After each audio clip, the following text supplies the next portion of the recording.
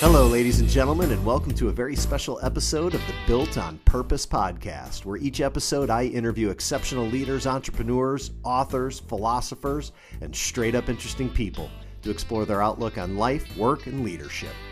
My hope for our listeners is that you can take away a special nugget of information from each of these interviews, something that will serve you and the people most important to you in pursuing a life built on purpose.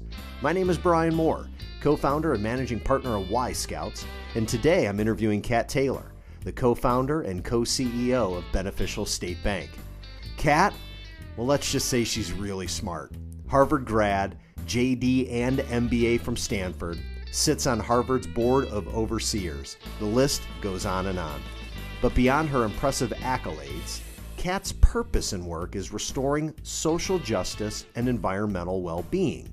What's fascinating is that Kat is working to restore that sense of social justice and environmental well-being in, wait for it, the banking industry, an industry she describes as just above oil and gas and government in terms of popularity. We're going to get to more of that in just a minute.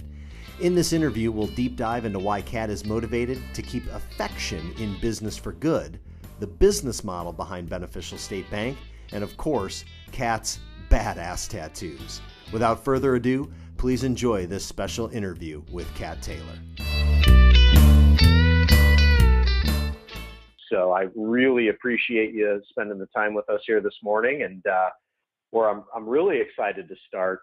I had an opportunity to watch the Be Inspired event that you did in Burlington not too terribly long ago, and one of the things that I found so fascinating as you were sharing the popularity level of banking is ranking just above oil and gas and government in terms of its popularity. And given given the not so high popularity marks of banking, to have planted your flag in banking and starting Beneficial State Bank, I would love to hear more about why you chose that to make your difference in the world. It's great. Thank you for the opportunity to talk about that. Banking is very boring, complicated, and reviled, I'll say. You are correct. We are third from the bottom of the most recent Gallup poll assessing the popularity of 100 industries, and oil and gas and the federal government are the only ones below us. It's kind of a four-letter word after the Great Recession, but that doesn't mean that it's not a very important system and dynamic in the American economy and in society. The way we look at it is banking is actually the original and most powerful form of crowdfunding. It's not technically taking a person's deposit dollars and funding a specific loan. I don't mean that. There is the fractional reserve system that drives banking, but it is deposit funding that finances the American economy. And the two primary functions of banking have been and should be providing that finance for the economy, the amplification of the money supply is another way to think about it, and then, when needed, liquidity for the depositors who provided the funding in the first place. So when we need to buy a car or a home or send someone to college, those kind of expenditures are large, lumpy expenditures, and we need to finance them too. So there are $12 trillion, I think, at this moment in time of depositor funding in the American economy. That's a very large number. And we feel that the reform of banking that's most needed is to rebalance the critical stakeholders of banking and meet their expectations. So, of course, we have responsibilities to shareholders in the bank system, but we also have responsibilities to the depositors who provide that funding, to the borrowers who are trying to build the new economy, to the communities that will be so greatly influenced by the nature of our economies, and to the environment upon which we all depend. So we wanted to take a sort of refreshed view of banking and design a bank model that could prove it was financially viable at the same time that it produces social justice and environmental well-being by respecting those stakeholder groups. And when that bank model was proven, which it now has been profitable for several years, use that to reactivate communities of deposit capital, communities of equity capital, and most importantly, human capital, to redirect the banking system, to change the banking system for good. It's just way too powerful in terms of the societal outcomes it produces not to pay a lot of attention to it. Well, and you have certainly furthered that mission by the way you've organized Beneficial State Bank, in that all of the profits, when made, are given directly to the foundation for a reinvestment into the communities that you serve. Can you talk a little bit about, perhaps, was there any pushback by any of your stakeholders, maybe with an emphasis on some of the original investors or shareholders, at that type of a model, which is incredibly different from the traditional banking model? Yeah. So that there are three features to our bank model that are radically different from banking as we've known it in the last 30 years. The first one, we're not expecting the banking system to take up necessarily, but it is, as you say, that 100% of the economic rights of Beneficial State Bank belong to the Beneficial State Foundation. That is a public charity foundation, so it is permanently governed in the public interest. It cannot be controlled by private individuals, and it draws its representation from three organizations. The Tides Foundation, which is a broad national grant-making foundation, to us representing community development, to Bridge Housing, the largest affordable nonprofit housing developer on the West Coast, representing fair access to housing for us, and until recently, East Bay College Fund, a smaller but very effective nonprofit in the Oakland area, where representing to us access to high quality higher education. So that governance is very, very important, and it is reinforced again by the bylaws of that foundation that say if and when the foundation receives any profit distributions from the bank, and it's the only entity that can receive profit from the bank, the foundation must reinvest those funds into the communities, the low-income communities we serve, and the environment upon which we depend. Now, I will tell you that in the early life of a bank, and we are very, very regulated and embrace our regulations, we are not allowed to distribute profit through the dividend process. The regulators want to see young banks retain their earnings, keep their earnings internally to fund growth.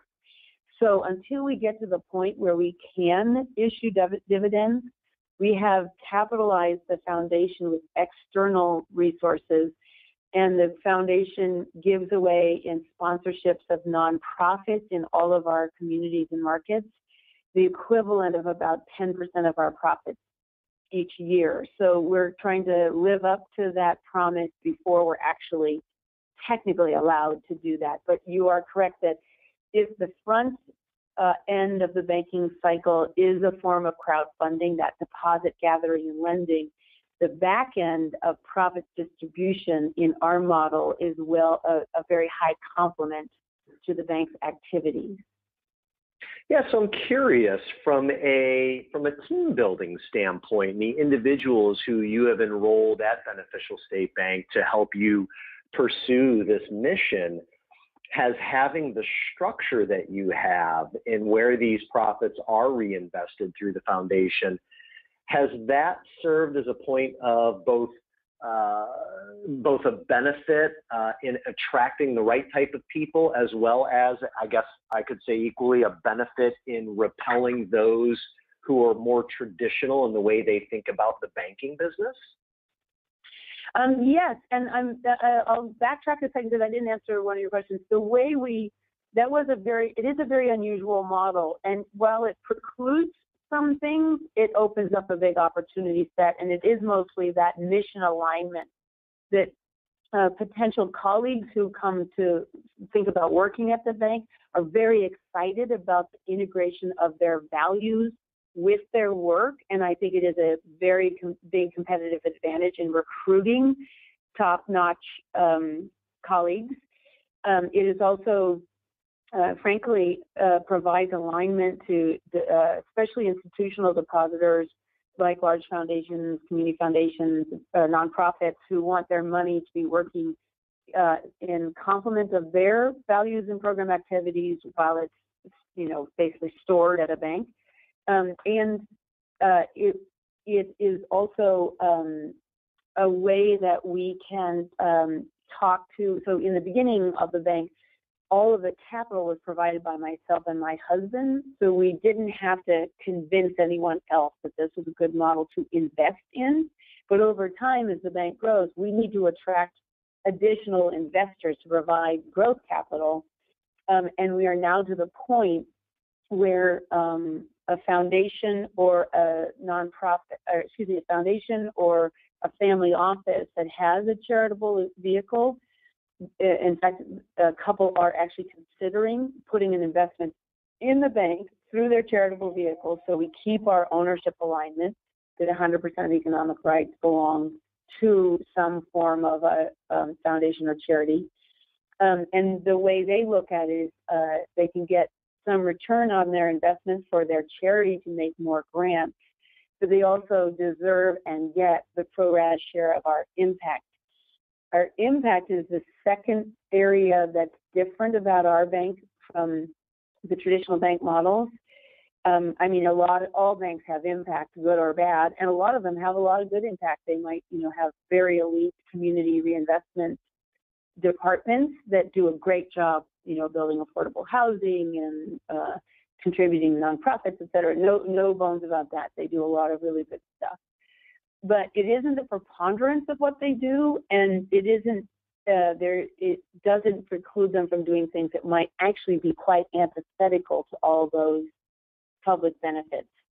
So they're kind of dragging a train of misery behind really good lending activities in many cases. In our bank, we made a commitment that at least 75% of the loan dollars outstanding at Beneficial State Bank will always be in mission hands. So those are borrowers, nonprofit or for-profit, who are producing renewable energy, sustainable food, affordable housing. They're borrowers like cooperatives and B corporations. They're previously deprived borrowers, women and minority-owned businesses, low-income communities, nonprofits. And we measure where those dollars go and what they do when they get there.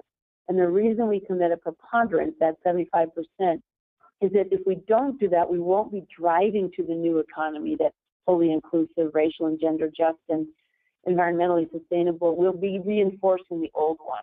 If you flip the ratio, that's exactly what we'd be doing. And by the way, the other 25%, which is often less because we are often over 75%, but can't be working against our values as a bank. It can't be the train of misery. So that it might be rather neutral lending, but it can't be contra mission. Gotcha. So that your explanation of that, and thank you for that, certainly aligns to this emphasis that you've spoken about quite a bit around how to keep affection in business for good, which is something that largely has been absent from business in general. It was Freud who said work and love are the cornerstones of our humanness, yet somehow we have not integrated those things in business. We have for ages and ages kept love out of the workplace, yet this is something that you have been speaking about and demanding is good for businesses, this idea that affection belongs in business. Can you elaborate on that a bit? Oh, sure. Thank you. I'm glad to be considered in the same breath with those very lofty and noble ideals. The ideal we set for ourselves is benefit to all, harm to none. Ooh, that was a terrible wording. Benefit to all, harm to none. And that extends whether that's how we're in relationship with our colleagues or our communities or the environment. And it does mean, I love that you use the word love. I often use the word opinion. Like everything we do, we infuse with our opinions about what is benefit and what is harm. we don't succumb to sort of financial fatalism. If the numbers work, then do it. If they don't do it. We violate the sort of financial first and only rule in both directions. We do have to be sustainable from a financial standpoint so that we can keep doing what we're doing, but we are trying to create, the best place to work. That's actually highly correlated. That ranking, best place to work ranking, is highly correlated with outsized performance financially too. So it's smart to do that, but it's also the way we want to show up in the world. As a modern corporation, we are a B corporation, a very highly rated B corporation. That's important to us. We need to be constantly improving our corporate practices for the benefit of our colleagues, for the benefit of the environment, our customers. And that constant chronic process of self-assessment is the only way we can be honest about that, especially because we broadcast the results. So we also are just labeled. That's a food style label getting at 22 social justice practices in the corporate environment. And we take pledges. We won't finance coal, oil, or gas. We pay 150% of living wage in all markets.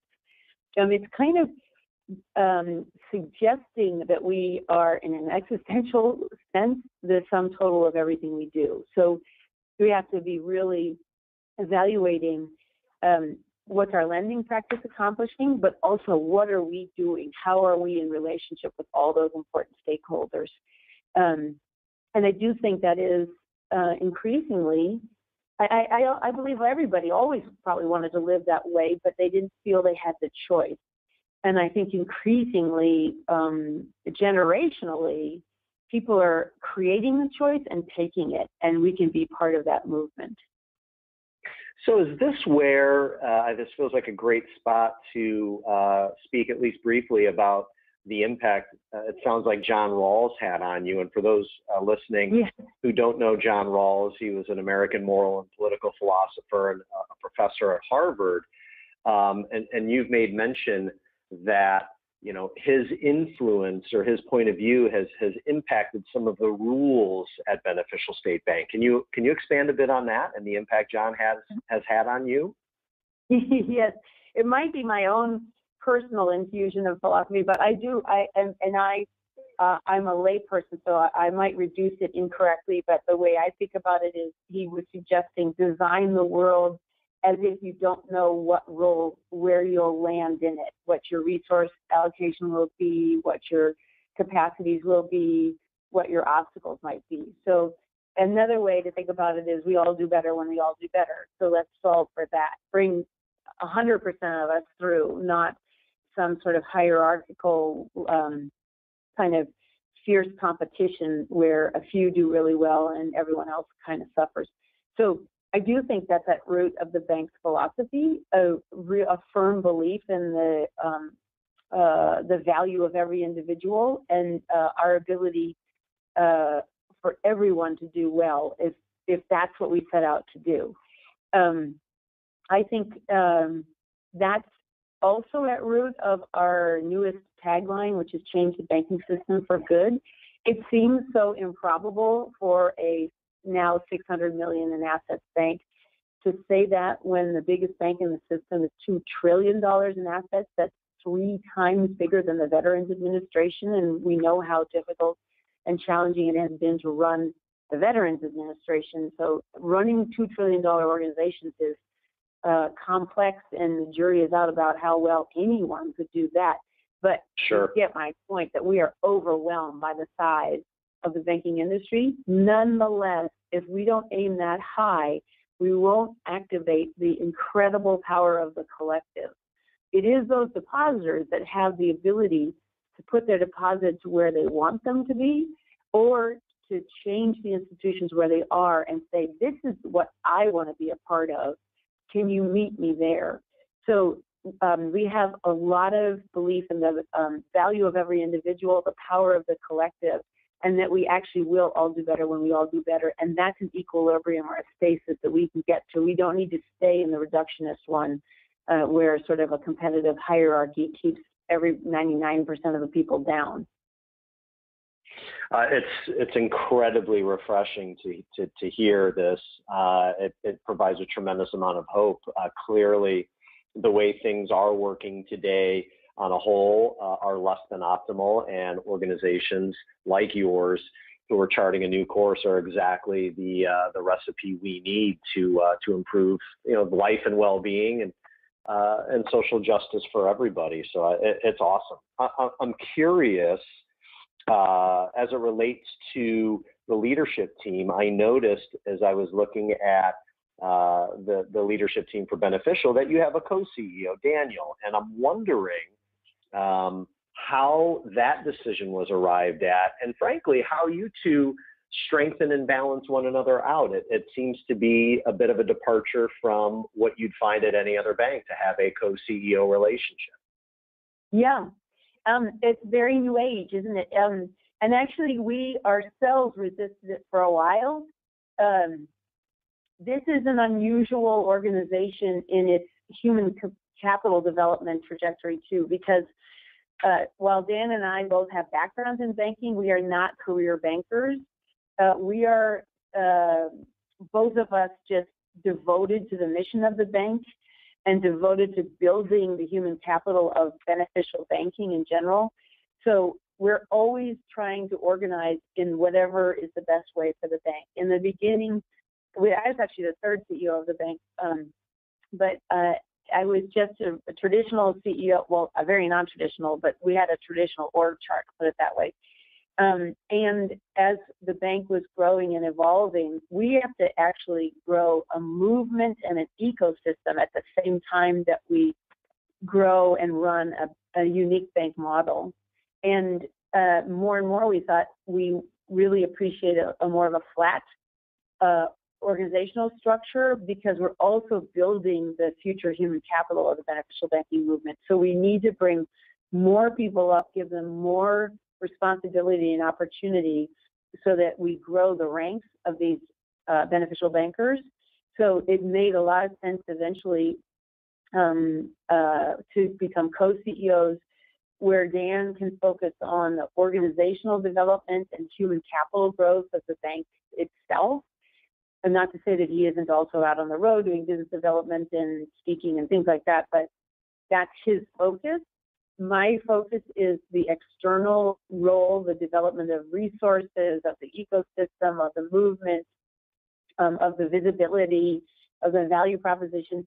And then we come together and work jointly and with the whole team on growth strategies and product development, M&A. We just announced the signing of a definitive last week to merge with a wonderful financial institution called Pan American.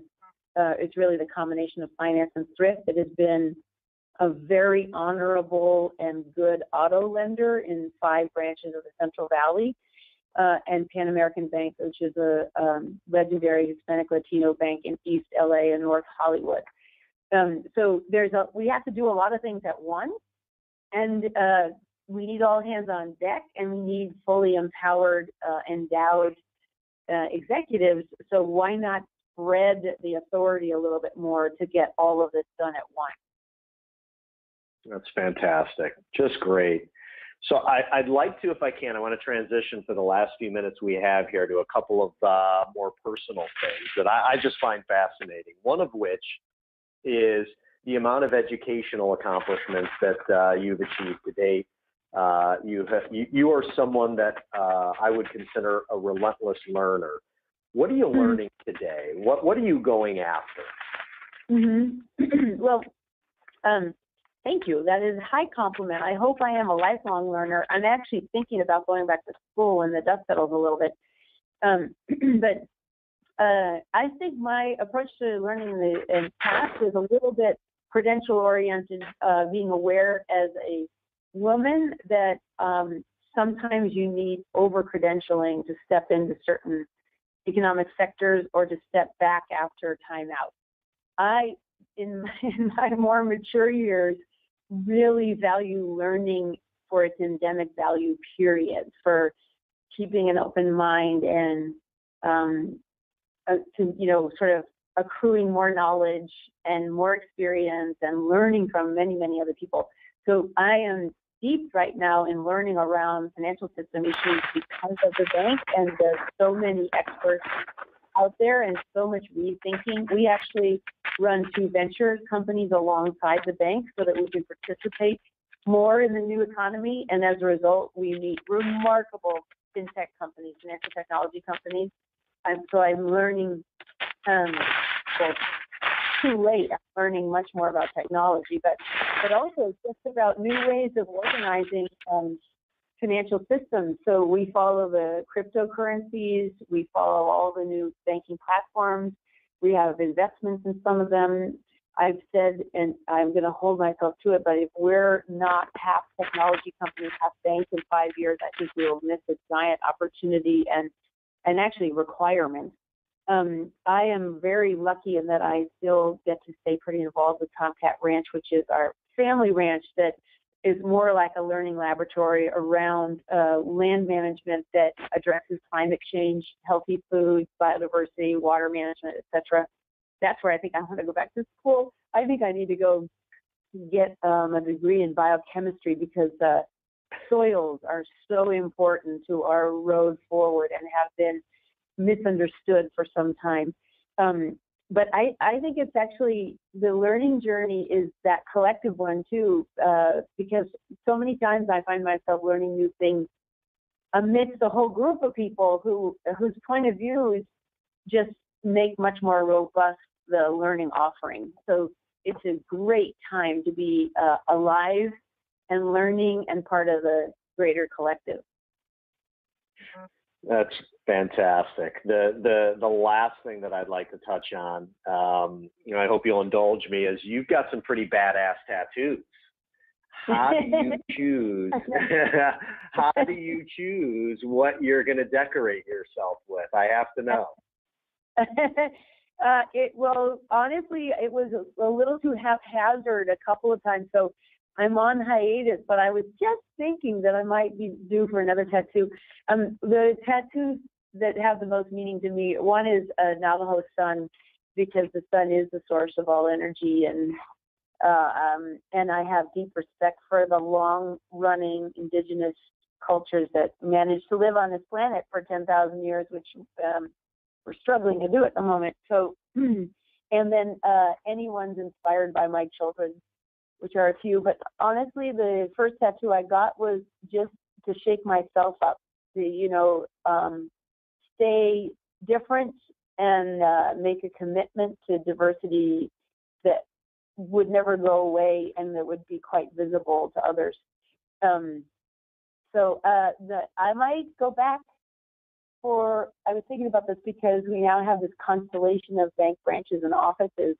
And I was teasing, but maybe I was teasing our new colleagues that if I couldn't keep all the names straight, I would just add them to my tattoos. That's great. That's great. Well, Kat, this was absolutely fantastic. I cannot thank you enough for spending some time with us. Once again, Kat Taylor, co-founder, co-CEO of Beneficial State Bank, and a true visionary in the space. And boy, what a pleasure to chat with you. We wish you all the best. Thank you very much. It's a glorious opportunity to alert everybody that they can change the banking system for good. So bless you. Until next time, thanks for listening, folks. You can obtain a transcribed version of this show and hear more interviews from the Built on Purpose podcast on our website, yscouts.com/podcast. If you enjoyed this episode, I have 2 things for you. Number 1, I'm hoping to get some bonus questions answered by Kat from our listeners. So if you have any questions you'd like me to pass on to Kat, please drop me a line at brian@yscouts.com, and I will certainly forward your questions on. Second thing, if you enjoyed this episode, there's a couple of others I think you'll love too. If you're into banking, we have an episode with Vince Siciliano, the CEO of New Resource Bank in San Francisco, where we explore his outlook on the banking industry. We also have an episode with Clayton Christopher, the founder of Deep Eddy Vodka and Sweet Leaf Tea. And we also have a bonus episode with Barry Schwartz, who gave us one of the most viewed TED Talks of all time on the paradox of choice. That URL again is yscouts.com/podcast to access those episodes. Until next time, thanks for listening.